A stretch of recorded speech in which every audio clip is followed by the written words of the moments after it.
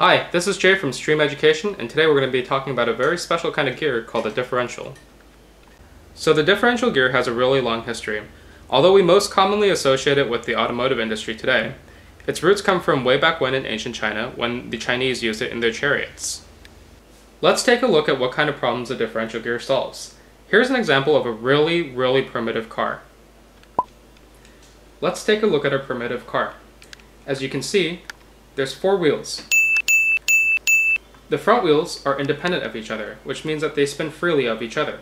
The rear wheels, on the other hand, are connected through one long continuous axle, which means that if I spin this wheel, the other wheel spins as well.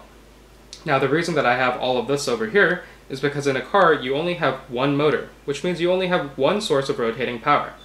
To distribute this power across the rear wheels evenly, we have this long drive shaft, which then connects to this crown gear, which then connects to this long axle.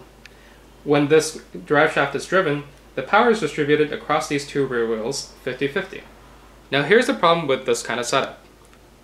Let's pretend our example car was making a turn, just like so. You'll notice that the wheels on the inside of the turn are spinning at a different rate than the wheels on the outside of the turn. If you don't believe me, let's try drawing out the line that this wheel takes in green and this wheel takes in brown. Now, the inside wheels would take a line that looks something similar to this. On the other hand, the outside wheels would take a line that looks more like this.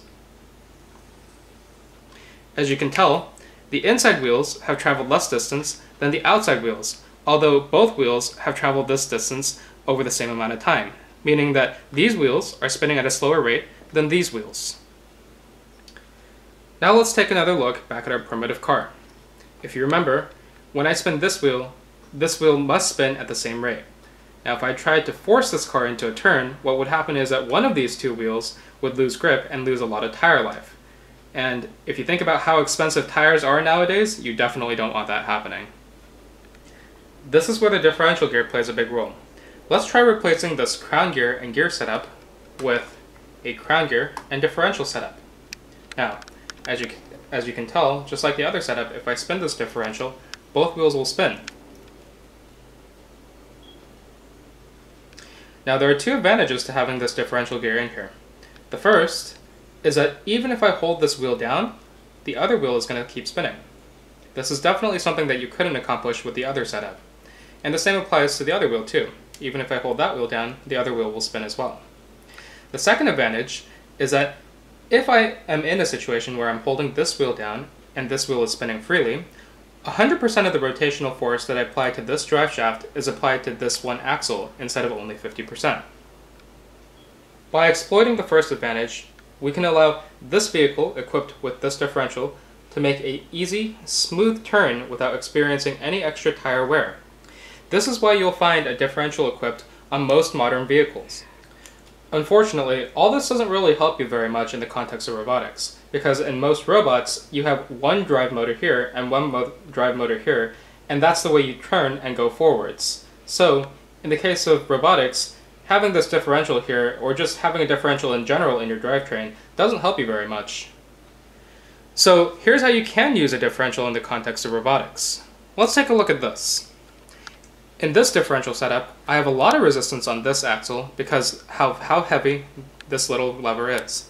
On the other hand, I don't have very much resistance on this axle because of how light this lever is. So, when I spin the differential, it'll naturally want to move this side first. See? Now, things get interesting when this lever gets stuck. Let's take a look.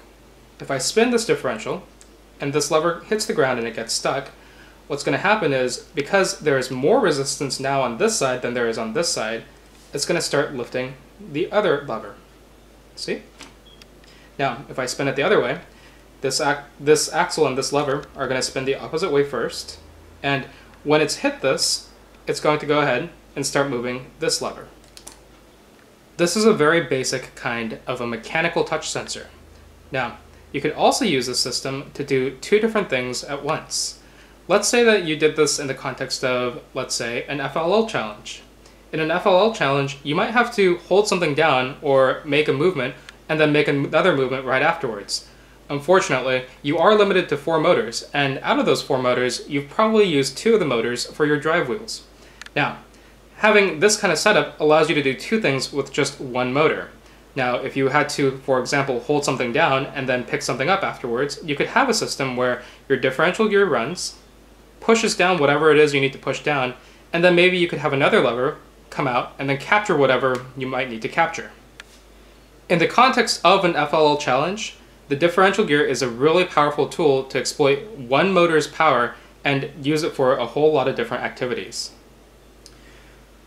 Obviously, differential gears are kind of hard to think about if you're not used to them, so don't be afraid to mess around and experiment by trying different things. Remember, you only fail by not trying.